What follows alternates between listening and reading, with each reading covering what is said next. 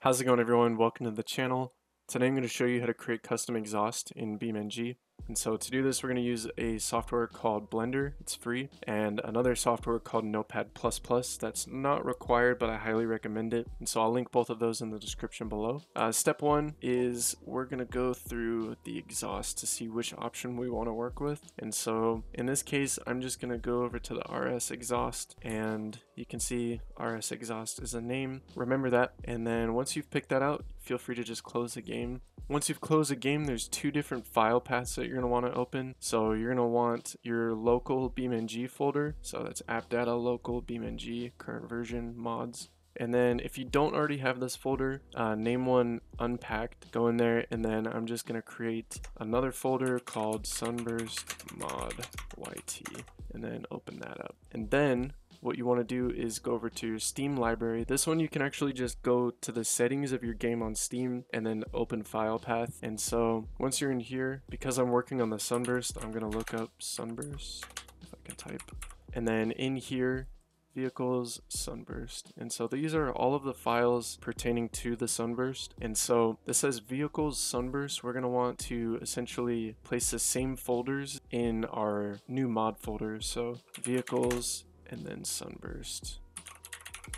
And now essentially whatever files we put in this new folder that we made will be placed into the actual Steam folder as we have the game open. So if you take something out of here, then it will be removed from the car. So you're not making any permanent changes to when I first started doing this, I would literally go in here and change up like the files and stuff. It would be like a buggy mess basically. You don't want to touch these files at all. You just want to make an unpacked folder. It's super easy. And so now in our Steam folder, I'm going to look up exhaust.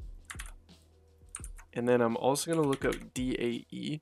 And so you can see I have these different DAE files. The one that you want is just sunburst.dae. You don't want DAE.dae, you want just a sunburst.dae or whatever car you're working on. And then go ahead and just paste that into your new mod folder. The first thing that we have to do is open up Blender. Once you've opened up Blender, go ahead and get rid of the camera cube and light. Go to File, Import, and then head over to that unpacked folder that you made.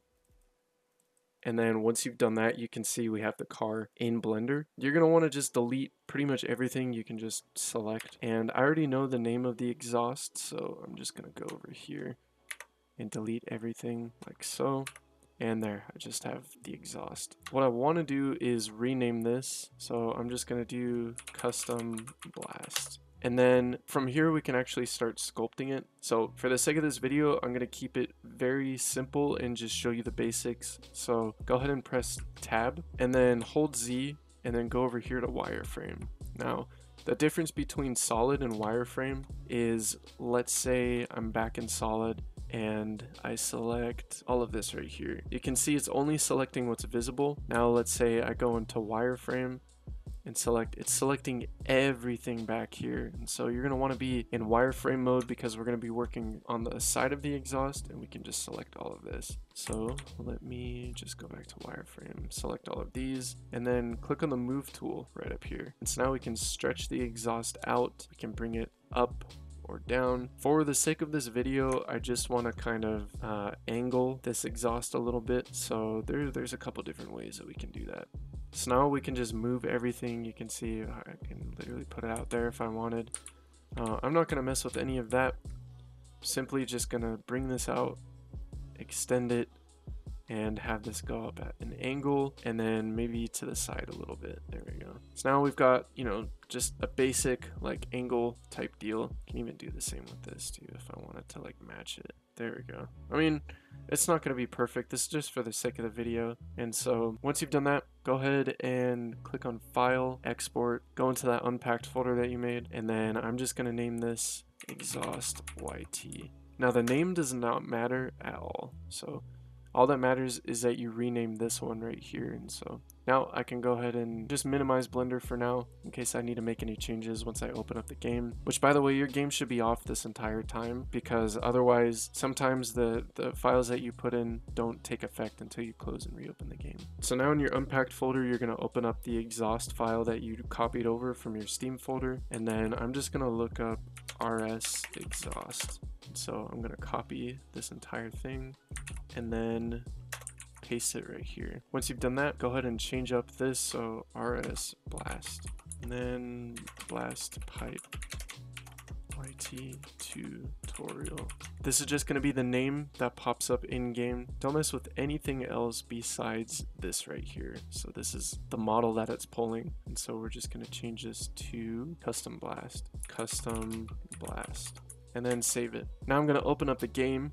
Alright, now once you've opened up the game, feel free to go over to config, scroll down to engine, and then we have exhaust. You can see blast pipe YT tutorial, and now hell no, man. What the fuck, man? We're gonna fix it up right now, and so let's go ahead and do that. I'm just gonna kind of fast forward me working on this because it's a bit of trial and error, but essentially I just need to straighten this out.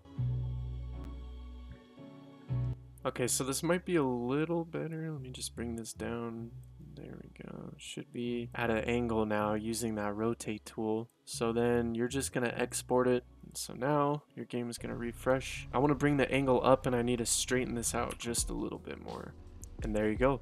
You can see I've got like an angled kind of blast pipe type deal. And now for the second to final part, because they both have to do with afterfire, let me go ahead and just place a tune on here and turbo it, and watch where the exhaust flames are coming from.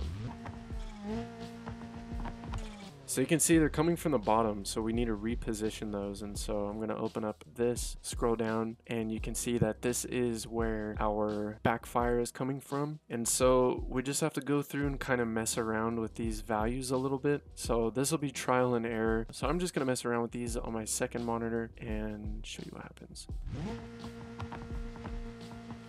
And so after a lot of trial and error, you can see I've kind of got it where I want it to be.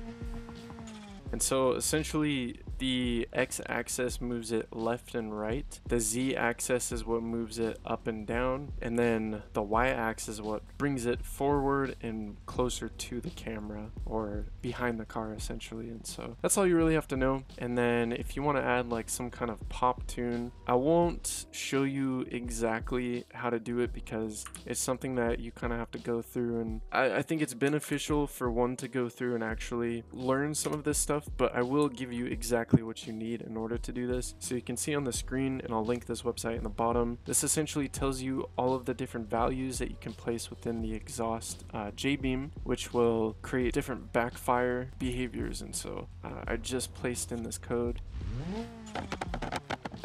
But yeah, looking at some of like the different behaviors, you can make stuff like this.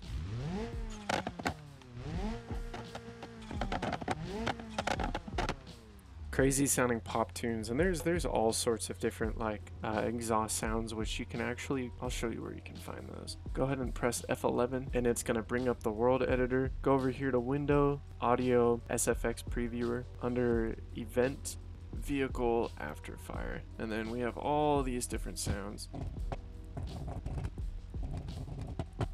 And so yeah, it's just trial and error from that point. If you guys want to see some more tutorials, pretty much let me know. I've been using this as kind of like my test car, so I've done some crazy stuff. I did a chassis mounted wing for this car. I also did, it's here, I've got like these black fenders, clear taillights, so on and so forth. So a lot of this stuff you can kind of just self-teach yourself, but it's also nice to have videos to kind of base your beginnings off of. And so yep, sorry if my commentary wasn't the greatest, or if I didn't explain things as well as I could have, but I feel like for the most part I explained everything that you need to know. So with that being said, I'll catch you guys in the next one. Peace.